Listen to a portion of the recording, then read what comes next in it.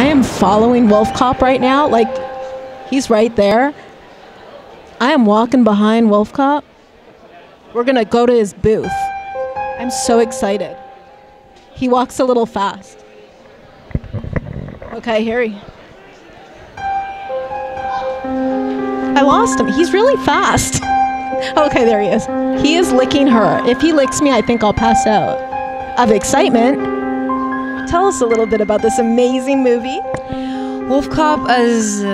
what can I even say? Wolfcop is a comedy horror, essentially. It is a strong genre film created and directed by Lowell Dean, written by him as well.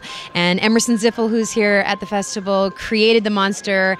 And Wolfcop is a story of an alcoholic cop who turns into a wolf. That's the bare bones of it.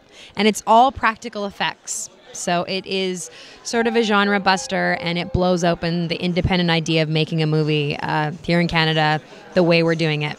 I have to say, I saw a hobo with a shotgun, and this is very much like, not that cheesy kind of, it was really well done.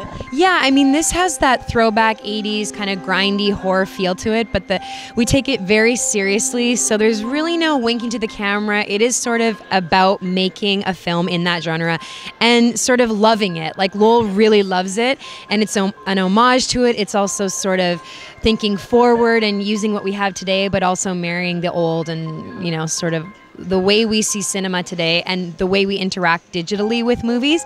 You can do so much more, but it's sort of creating a throwback that can last. This movie has everything in it, and obviously we just finished making the sequel, and it is even crazier. There's even more blood, more violence, more sex, but it's all done so charming.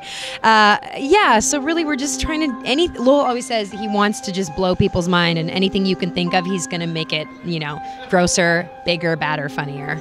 Wolfcop, you're watching FANatics.